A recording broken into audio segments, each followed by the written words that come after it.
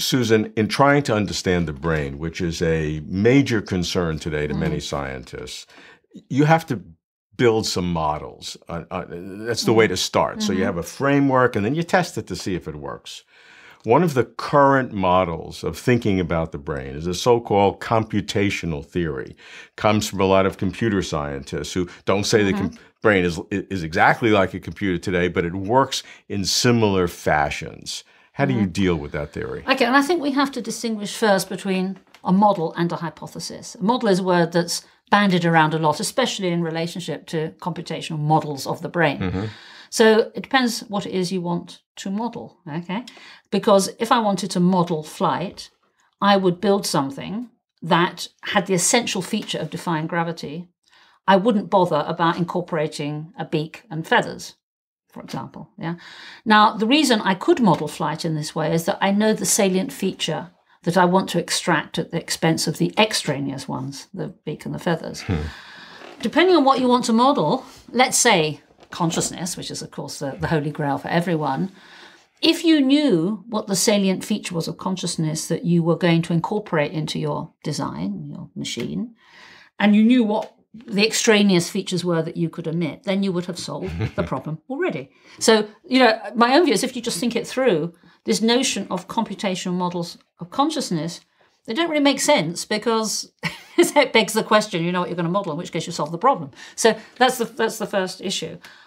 Some people, nonetheless, like to think, even leaving aside consciousness, that the brain works, quote, like a computer. The hypothesis, therefore, is that, and you can test that. Now, my own view is that you immediately run into problems. As Roger Penrose has said, there's no algorithms for common sense or intuition, and yet this is what is a feature of the human cognitive tool set.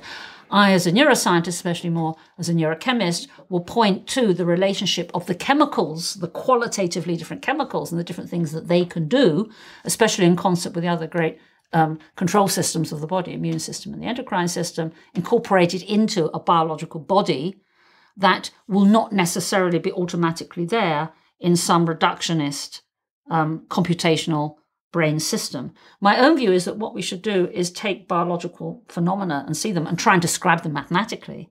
That's different from assuming or imposing on the brain this rather rigid computational algorithmic form of processing, which I don't think we have validation for saying. And as the Niels Bohr once said, a great physicist, Niels Bohr, he said to a student once, you're not thinking, you're just being logical. Yeah. Another quote I like, I have to show you this other quote, is back to conscious computers. Stuart Sutherland, sadly now dead, a psychologist, he said, he would believe a computer was conscious when it ran off with his wife, which I think highlights the issue. So again, there's many questions you can ask about computers and brains.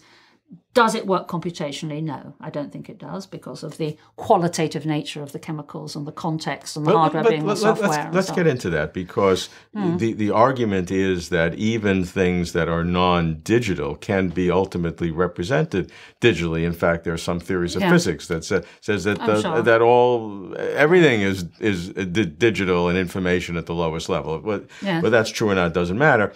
The point is that it is possible to represent things digitally, even if you have a broad chemicals that work qualitatively, that could be expressed in that fashion. Well, I was about to say, it depends what you mean by things. What are the things that you want to express? Yeah, if it's the action of acetylcholine on the brain or dopamine, I'm sure you can do that in a model.